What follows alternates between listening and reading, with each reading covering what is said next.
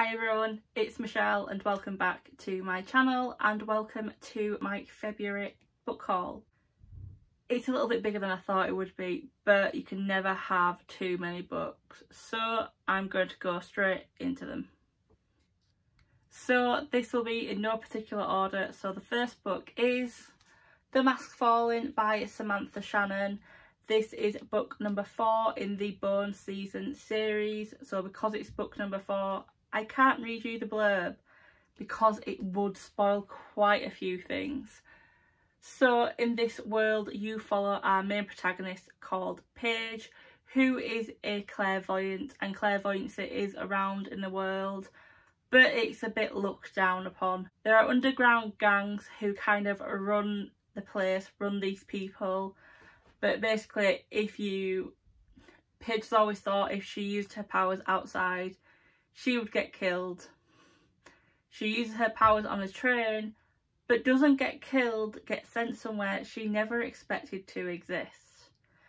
So that's the setup. It doesn't sound great, I know, but please go read it. It's a series that I like. But I have read this book, and if you want spoilers and what I thought about it and what happens, go watch my last reading blog. It's all in there. The next book is The Jigsaw Man by Nadine Matheson. I love the sound of this book. Well, first of all, I love the colours, orange and blue, and I love the nakedness as well. So now on to the blurb. There's a serial killer on the loose. When bodies start washing up along the banks of the River Thames, D.I. Henley fears it is the work of Peter Olivier, the notorious jigsaw killer. But it can't be him. Olivier is already behind bars, and Henley was the one who put him there. The race is on before more bodies are found. She'd hoped she'd never have to see his face again, but Henley knows Olivier might be the best chance they have at stopping the copycat killer. But when Olivier learns of the new murders, helping Henley is the last thing on his mind. Will it take a killer to catch a killer? Now all bets are off, and the race is on to catch the killer before the body count rises. But who will get there first? Henley or the jigsaw killer? My type of book. I cannot wait to dive into this book. This book actually was a title and cover buy before I read the synopsis. So yeah, most likely going to be read July, August time, or basically the second half of this year. So the next book on this list is The Sanatorium by Sarah Pierce. Can I just say how pretty is that cover? And the sprayed edges that match the yellow. Simple things make me happy. So let's get on to the blurb. Everyone's in danger, anyone could be next. An imposing, isolated hotel high up in the Swiss Alps is the last place Ellen Warner wants to be. But she's taken time off from her job as a detective, so when she receives an invitation out of the blue to celebrate her estranged brother's recent engagement, she has no choice but to accept. Arriving in the midst of a threatening storm, Ellen immediately feels on edge. Though it's beautiful, something about the hotel, recently converted from an abandoned sanatorium, makes her nervous, as does her brother, Isaac. And when they wake the following morning to discover his fiancée Laurie has vanished without a trace, Ellen's unease grows. With the storm cutting off access to and from the hotel, the longer Laurie stays missing, the more the remaining guests start to panic. But no one has realised yet that another woman has gone missing, and she's the only one who could have warned them just how much danger they're all in.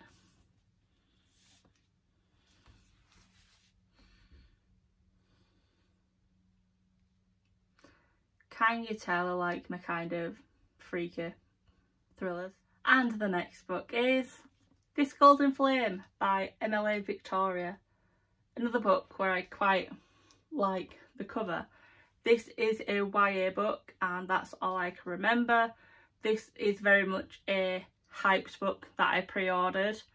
I don't kind of pre-order many of them, but this one kind of caught my attention with the cover. I like pretty things, don't come at me.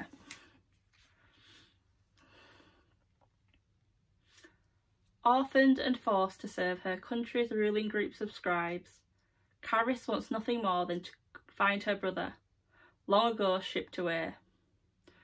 But family bonds don't matter in the scriptorium, whose sole focus is unlocking the magic of an ancient automaton army.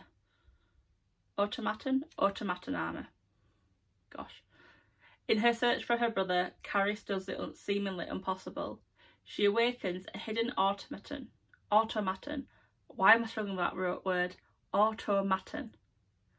Intelligent, with a conscience of his own, Alex has no idea why he was made, or why his father, their nation's greatest traitor, once tried to destroy the automatons. I'm probably not saying that right, I do apologise. Yeah. Suddenly the scriptorium isn't just trying to control Caris, it's hunting her. Together with Alex, Caris must find her brother, and the secret that's held her country in its power for centuries.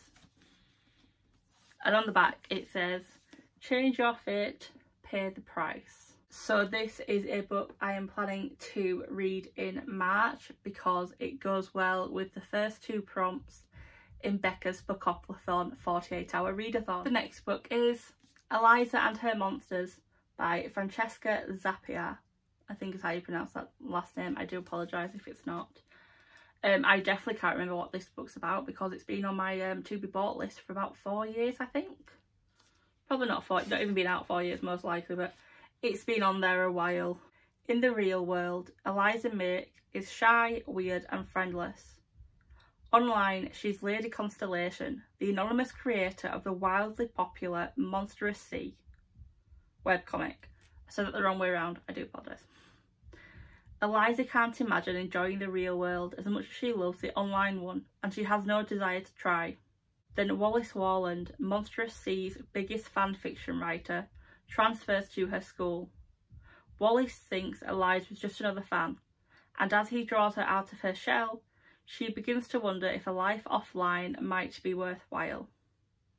But when Eliza's secret is accidentally shared with the world, everything she's built, her story, her relationship with Wallace, and even her sanity begins to fall apart.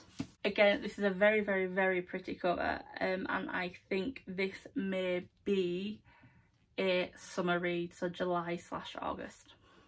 So the next book on this list is The Library of the Dead by T.L. Huchu, or Huchu, I'm not quite sure how to pronounce that. Again, I have no idea what this book's about because this is from the Goldsboro Science Fiction and Fantasy book box every month. That's really weird, I'm sorry. I love the cover and I love the stencil sprayed edges. And it is of course signed.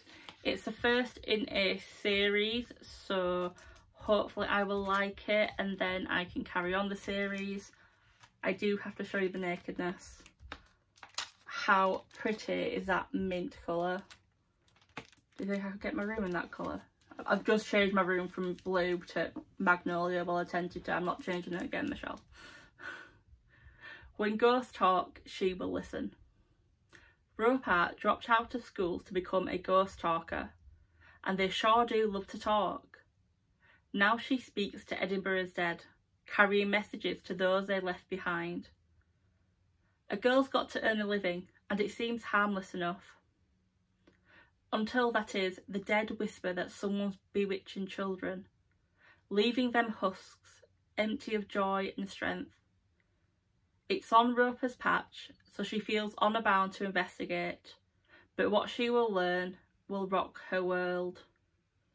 Roper will dice with death as she calls on Zimbabwean magic and Scottish pragmatism to hunt down clues.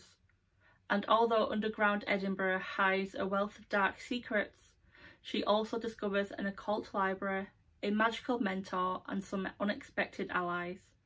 Yet as shadows lengthen, will the hunter become the hunted? I have been to Edinburgh. I went there when I went on a road trip to Scotland with my best friend, so I am so looking forward to reading this. If I manage to read this Golden Flame within the allotted time frame for Becca's Bookoplathon weekend, which I will have a video about it'll be in my March TBR and then a separate reading vlog, I will hopefully pick this one up as well. And the next book is Casting Firelight by Dana Swift. I had no idea what this book was about when I first saw it. This only came to my attention on a book club on Facebook when the person who posted it said it's a very similar cover to another book, which I can't even remember the name of. I went and looked both books up and thought this one sounds right up my alley. So you follow Adra and Jatin, who have been in a arranged marriage to be since they were 8 and 9. They are from opposite countries. They don't really like each other. I wouldn't say enemies, but they are kind of enemies. They then realise there is this evil doing going on in Adra's country, so they work together under different aliases to try and figure out what's happening and to try and stop it. I adored this book. I've already read it, so I've adored it, but yeah, it's a good book. I would definitely go and look it up on Goodreads and buy it if you haven't, because it's got every trope I want in there, and yes, I loved it. The next book on this list is The Switch by Beth O'Leary. In this book you follow a grandma and a granddaughter who swap living arrangements for a couple of months due to the granddaughter having a nervous breakdown at work and grandma feeling a bit lonely because her husband left her for a very younger salsa dancer. Chaos ensues, love blossoms, as you can imagine. I adored this book. There is a subplot in there. I won't spoil it. I've already spoiled it. Again, I read this in my last reading vlog, so if you want to know what's going on in the book, please go watch it. A bit like Casting Firelight. I read it last week. Yeah, I love this book. Beth has quickly become one of my go-to authors. I know she has the road trip, which is coming out later this year. I don't know when it's out in paperback, but as soon as I do, it's getting pre-ordered because I think she may become one of my automatic buys. The next book on this list is from another author by author, and that is The Island by C.L. Taylor. This is C.L. Taylor's second book in 2YA, and you follow 6 friends who go to an island to celebrate one of their 17th birthdays. It's an island off the coast of Thailand. So the father hires them a guide. They're meant to be there for a week. The guide unexpectedly dies and then chaos ensues. I love this book. Callie, as I call her. Again, if anyone knows she doesn't like that name, please let me know. Like I said, she's one of my automatic buys. I love her adult work. And when I heard she was going into YA with her first book, The Treatment, I was a bit like, I hope she doesn't dumb this down. She doesn't dumb it down. It's great. Again, I read this last week, so please go read my spoiler-filled reading vlog if you want to know what happens in this book. The next book on this list is The Holdout by Graham Moore. All I can remember about this book is it's got an heiress in it. Not a great start, I know, but let's get into the blurb. 10 years ago, we made a decision together. When a 15-year-old heiress to $1 billion fortune vanishes on her way home from school, her teacher is a prime suspect. It's an open and shut case, and a quick conviction seems all but guaranteed. Until Maya Seal, a young woman on the jury, persuades them all to vote not guilty. A controversial decision that will change all of their lives forever.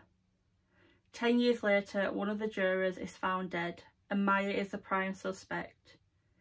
Is she being forced to pay the price for her decision all those years ago? Can you tell I like my thriller books? So again, another book I'm really looking forward to. The next book on this list, and it's a pretty small one, is A Good Man by Annie Katz. I can't tell you what this book is because I didn't even know I pre-ordered it. But it's a small book. It's only like 212 pages, so I can't be too angry at myself. Thomas knew from the moment he saw Miriam that she was going to change his world forever. They are the couple everyone envies. So when Thomas wants Miri to be his wife, he doesn't hesitate in popping the question.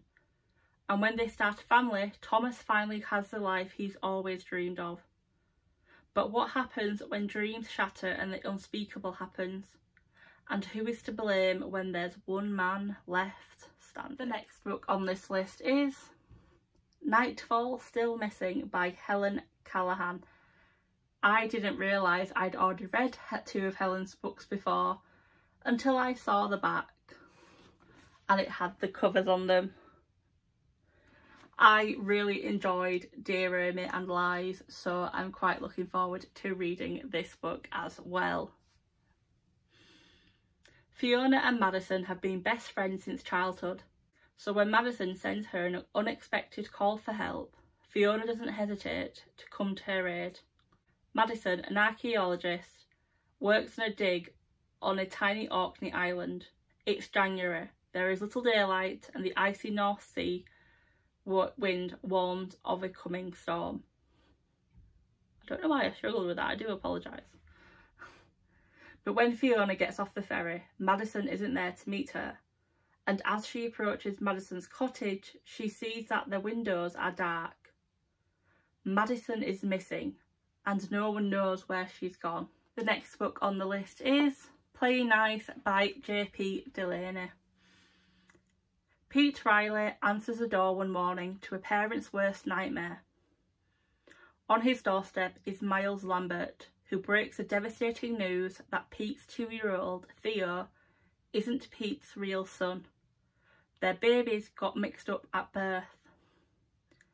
Pete, his partner Maddie, and Miles and his wife Lucy agree that they'll find a way to share the boys. But a plan to sue the hospital unearths disturbing questions about just what happened the day the babies were switched. And as the 2 families' lives become more intertwined, Maddie and Pete have to decide how far they will go to make this work. How much can they trust the real parents of their child or even each other? The next book on my list is The Henna Wars by Adiba Jagidar. I think that's how you pronounce the name. Hopefully it is. If it's not, I do apologise. Nishat's parents say she can be anyone she wants, as long as she isn't a lesbian. She doesn't want to lose her family, but she also doesn't want to hide who she is, which only gets harder once Flavia walks into her life. Sorry, Flavia walks into her life. I do apologise. Beautiful and charismatic, Flavia takes Nishat's breath away. But as their lives become tangled, they're caught up in a rivalry that gets in the way of any feelings they might have for each other. Can Nishat find a way to be true to herself and find love too? This book is getting read in March because the author, Adiba, grew up in Ireland in Tullamore, where I have family, so she definitely fits the theme of an Irish author. So while she grew up in Ireland, she's also Bengali, so she's both. So I definitely class her as an Irish author as well as a Bengali author. The next book on this list is The Falling in Love Montage by Sierra Smith. So it's either Cara, Sierra or Chiara. I do apologise, it's one of those Irish names which can be pronounced about 4 different ways, so yeah. Saoirse has a simple plan for the long hot summer before uni. Party, watch horror movies and forget all her troubles by kissing girls. Perfect summer. Between getting over her ex and dealing with the pain of her mum's illness, Saoirse feels she deserves a break. Enter the scene. Ruby, rom-com fan and optimist. Ruby is the prettiest girl Saoirse's ever seen, but Saoirse doesn't want to get into another relationship. So Ruby challenges her to try a summer romance with the serious parts left out, just like in the movies. But what happens when the falling in love montage ends? Again, another book being read in March. The next book is Ghostlight by Joseph O'Connor. Dublin, 1907. Outspoken and flirtatious, Molly Allgood is a Catholic girl from the slums of Dublin, dreaming of stardom as an actress in America. Her lover, the leading playwright John Synge, is a troubled genius whose life is hampered by convention and by the austere and God-fearing mother with whom he lives. Their affair, sternly opposed by friends and family, is quarrelsome, affectionate and tender. Many years later, Molly, now a poverty-stricken old woman, makes her way through London's bob-scarred city streets. Alone but for a snowdrift of memories. As she struggles to navigate the present, Molly's past threatens to consume her. The next book on this list dives back into the Shadowhunter world, a world that I have loved since I was a teenager. And that is Chains of Gold, The Last Hours, Book 1 by Cassandra Clare.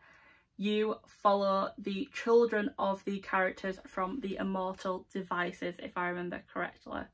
So I can't wait to dive into this one. Cordelia Carstairs is a Shadowhunter, a warrior trained since childhood to battle demons. When she travels to London, she encounters childhood friends James and Lucy Herondale, and is drawn into their world of glittering ballrooms and supernatural salons. All the while, she must hide her secret love for James, who is sworn to marry someone else. But Cordelia's new life is blown apart when demon attacks devastate London.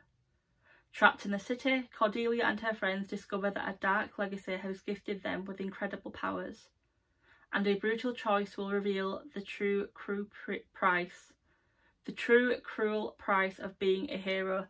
Now, because this is the start of a new series, technically you could start this book and not read the rest of the Shadowhunter world.